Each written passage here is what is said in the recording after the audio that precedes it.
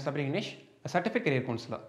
In this video, we will talk about Electronics and Instrumentation Engineering a brief introduction.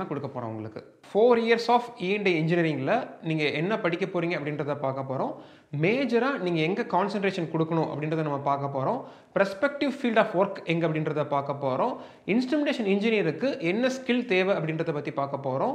நீங்க 4 years engineering படிக்கும்போது என்னென்ன certification programலாம் பண்ணலாம் அப்படின்றத பத்தி டிஸ்கஸ் பண்ண போறோம். உங்களோட dream organization and salary எவ்வளவுன்றத பார்க்க போறோம். if suppose நீங்க higher studies பண்றீங்க அப்படினா அதோட scope என்னன்றதை நம்ம டிஸ்கஸ் பண்ண போறோம். 4 years of electronics and instrumentation engineering ல நீங்க என்ன learn பண்ணுவீங்க அப்படினா fundamental concepts of circuit theory, control theory, industrial instrumentation, signal processing and communication engineering. So in the particular areas la neenga vandata 4 years of engineering neenga vandu padikka poringa, you are going to learn about only the fundamental concepts of engineering. உங்களுக்கு 45 theory papers இருக்கு, 17 laboratories and final yearல you will have one main projects.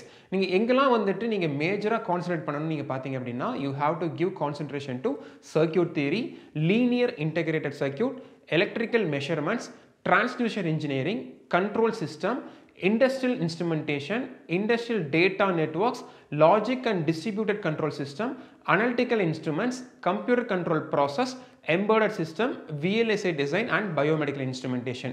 Actually இப்போ ஒரு EEE ECE computer science இருக்கிற awareness வந்து E&I கோர்ஸ்ன பத்த awareness வந்து students கிட்ட இருக்கிறது கிடையாது. ஆனா பாத்தீங்க அப்படினா வந்து E&I டிபார்ட்மென்ட்க்கு வந்துட்டு ஹியூஜ் ஆப்பர்சூனிட்டி இருக்கு இண்டஸ்ட்ரி சைடுல.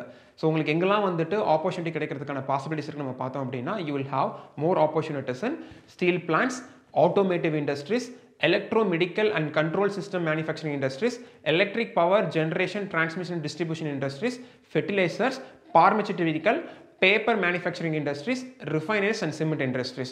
So most of பாத்தீங்க அப்படினா வந்துட்டு எல்லா டைப் ஆஃப் இண்டஸ்ட்ரீஸ்லயே வந்துட்டு ஒரு இன்ஸ்ட்ருமென்டேஷன் இன்ஜினியருக்கு ஹியூஜ் ஆப்பர்சூனிட்டிஸ் இருக்கு. நீங்க 4 இயர்ஸ் கம்ப்ளீட் பண்ணதுக்கு அப்புறம் நீங்க இன்ஸ்ட்ருமென்டேஷன் இன்ஜினியரா நீங்க வர்க் பண்ணனும் அப்படினா இப்போ நான் லிஸ்ட்ல கொடுத்திருக்கிற ஸ்கில் இல்ல ஏதாவது ஒரு ஸ்கில் வந்து கண்டிப்பா நீங்க வந்து டெவலப் பண்ணிக்கணும்.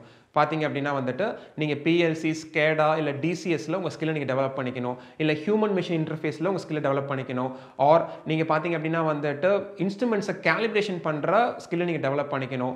Analytical skill about the measurements நீங்க வந்து டெவலப் பண்ணிக்கணும். இல்ல ப்ராஜெக்ட் மேனேஜ்மென்ட்ல உங்க ஸ்கில்லை நீங்க டெவலப் பண்ணிக்கணும். ப்ரோகிராமிங் லாங்குவேஜ்ல நீங்க உங்க ஸ்கில்லை டெவலப் பண்ணிக்கணும். சோ இந்த பர்టిక్యులர் ஸ்கில்ல ஏதாவது ஒரு ஸ்கில்லை நீங்க டெவலப் பண்ணிக்கும்போது கண்டிப்பா வந்து உங்களுக்கு இன்ஸ்ட்ருமென்டேஷன் ஃபீல்ட்ல வர்க் பண்றதுக்கு ஆப்பர்சூனிட்டிஸ் நிறையவே இருக்கு உங்களுக்கு. 4 இயர்ஸ் ஆஃப் இன்ஜினியரிங் படிக்கும்போது நீங்க என்ன ஸ்கில் டெவலப்மென்ட் ப்ரோகிராம்லாம் பண்ணலாம் அப்படின்றதுக்கான சில ஆப்ஷன்ஸ் கொடுத்திருக்கேன் உங்களுக்கு இங்க. சப்போஸ் நீங்க வந்து டிசைன் ரிலவென்ட்டா நீங்க கோர்சஸ் பண்ணலாம் நீங்க பிளான் பண்றீங்கன்னா you can learn AutoCAD, ArcCAD படிக்கலாம், MATLAB படிக்கலாம். சப்போஸ் நீங்க வந்து கண்ட்ரோல் சிஸ்டம் ரிலவென்ட்டா போணும்னா you can learn PLC, SCADA, DCS படிக்கலாம் நீங்க. ப்ரோகிராமிங் லாங்குவேஜ் நீங்க படிக்கணும் C++ படிக்கலாம். சப்போஸ் நீங்க ப்ராஜெக்ட் ரிலவென்ட்டா நீங்க வந்து படிக்கணும் அப்படினா you can learn MS Office and Primavera நீங்க படிக்கலாம் நீங்க. இப்போ ஜாப் ஆப்பர்சூனிட்டி ஆஃப்டர் கம்ப்ளீட்டிங் இன்ஸ்ட்ருமென்டேஷன் பார்த்தோம் அப்படினா நான் முன்னாடி சொன்ன மாதிரி வந்து you will have a huge opportunity. Small scale இண்டஸ்ட்ரியில இருந்து லார்ஜ் ஸ்கேல் இண்டஸ்ட்ரி வரைக்கும் உங்களுக்கு பாத்தீங்க அப்படினா வந்து டிமாண்ட் இருக்கு. So both government sector as well as private sector ரெண்டிலுமே பாத்தீங்க அப்படினா வந்து you will have a huge opportunity. So நீங்க கவர்மெண்ட் செக்டாருக்கு போகணும் அப்படினா நீங்க எக்ஸாம் எழுதி தான் போக முடியும். பிரைவேட் செக்டாருக்கு நீங்க போகணும் அப்படினா வந்து depending on a company expectation they will recruit you. So ஒரு இன்ஸ்ட்ருமென்டேஷன் இன்ஜினியருக்கு தேவைப்படுற குவாலிட்டி நீங்க டெவலப் பண்ணிட்டு நீங்க 4 இயர்ஸ் இன்ஜினியரிங் கம்ப்ளீட் பண்ணிட்டு வந்தீங்க அப்படினா டெஃபினட்டா you will have a wide opportunity. இந்தியாவுல இன்ஸ்ட்ருமென்டேஷன் இன்ஜினியரோட salary average நம்ம பார்த்தோம் அப்படினா என்ட்ரி லெவல்ல it is somewhere around 2.5 lakhs to 3 lakhs. So நீங்க எக்ஸ்பீரியன்ஸ் கெயின் பண்ணதுக்கு அப்புறம் உங்களோட salary பாத்தீங்கன்னா கிராஜுவலா இன்க்ரீஸ் ஆயிட்டே போயிட்டு இருக்கும். if you are working as a commissioning engineer நீங்க வர்க் பண்றீங்கன்னா உங்களோட salary வந்து somewhere around 7.5 lakhs கிட்ட இருக்கும் உங்களுக்கு. ஆக்சுவலா நம்ம பார்த்தோம் அப்படினா வந்து இன்ஸ்ட்ருமென்டேஷன் இன்ஜினியரோட salary தான் வந்து பாத்தீங்க அப்படினா வந்துட்டு highly paid salary comparing to other engineers. Reason நம்ம பின்னாடி பார்த்தோம் அப்படின்னா எந்த டைப் ஆஃப் இண்டஸ்ட்ரி இருந்தாலும் அந்த பர்టిక్యులர் இண்டஸ்ட்ரிக்கு இன்ஸ்ட்ருமென்டேஷன் இன்ஜினியர் அப்படின்றது இட்ஸ் எசென்ஷியல். So அதனால ஆர்கனைசேஷனும் பாத்தீங்க அப்படினா they are giving more salary comparing to other stream of engineering. If you are planning for higher studies you will have two options. You can do M.Tech or ME. Suppose நீங்க M.Tech plan பண்றீங்க அப்படினா you have to write GATE entrance examination. If you are planning for ME you have to write TANCET entrance examination. உங்களோட specialisation options பார்த்தீங்கன்னா either you can do electronics based specialization or instrumentation based specialization. Based on your area of interest you can choose your specialization. இப்போ லிஸ்ட்ல கொடுத்திருக்க ஸ்பெஷலைசேஷன்ல நீங்க பண்ணும்போது டெஃபினட்டா உங்களுக்கு வந்து ஃபியூச்சர்ல வந்து ஹை டிமாண்ட் இருக்கும். again job opportunities உங்களுக்கு ரொம்பவே வைடா இருக்கும். நம்ம இன்ஜினியரிங் கோர்ஸ் பண்ணோம் அப்படின்னா நமக்கு ஃபியூச்சரில் ஆப்பர்ச்சுனிட்டிஸே இருக்காதுன்னு சொல்கிறாங்க. அது ட்ரூத்தாக நம்ம பார்த்தோம் அப்படின்னா கண்டிப்பாக கிடையவே கிடையாது. இன்ஜினியருக்கு இன்னைக்கு இல்லை, இன்னும் 10 இயர்ஸ் 20 இயர்ஸ் கழிச்சு நம்ம பார்த்தோம் அப்படின்னாலும் வந்து ஹியூஜ் ஆப்பர்ச்சுனிட்டிஸ் இருக்கும். ஏன்னா ஒரு ஆர்கனைசேஷனோட எக்ஸ்பெக்டேஷன் பார்த்தீங்க அப்படின்னா வந்து ஒன்லி ஸ்கில்ட் இன்ஜினியர்ஸ் தான்.